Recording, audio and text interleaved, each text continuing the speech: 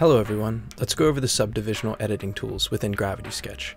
Firstly, it's important to note that any GS tool can be converted into a sub-D sketch object. From the ink tool to volumes, we convert these sketch objects after creating them. For primitives, sub-D can be activated prior to creating the sketch object, and only certain primitives are convertible.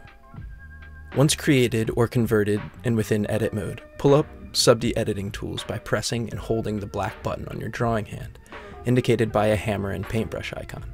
Hover your controller over a tool and release the black button to equip it.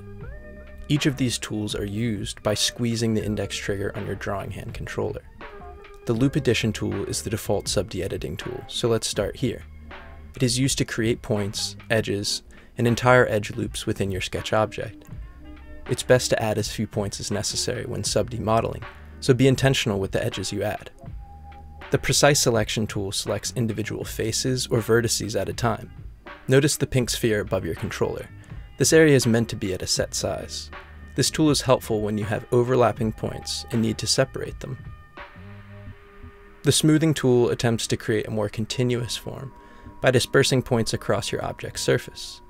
Smoothing tool area can be changed by toggling up and down on your drawing hand toggle. The Edge Cut tool adds individual edges within a surface. Cuts can begin at a point or along an edge. It is best to keep sub-D surfaces four-sided, especially when creating edge loops, but Edge Cut can be used to create 3, 5, and even 6-sided faces for specific instances. The Crease tool defines the edges of your sketch object.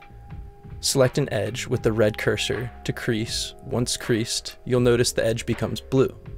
Quickly crease an entire edge loop by holding your non-drawing hand index trigger prior to selecting your edge. This will highlight your entire edge loop, and the crease will then be applied throughout. The Merge tool is meant for combining two sub-D sketch objects together, allowing them to be edited as one. To merge, have one object selected and present your Merge tool upon the desired merging object. You'll notice it appear highlighted in red. Pull the index trigger on your drawing hand to merge. Merging sketch objects will also match their surface thickness. The Separation tool is designed to detach surfaces from the sketch objects they reside on. Select the face or faces you would like to separate by hovering your tool over them.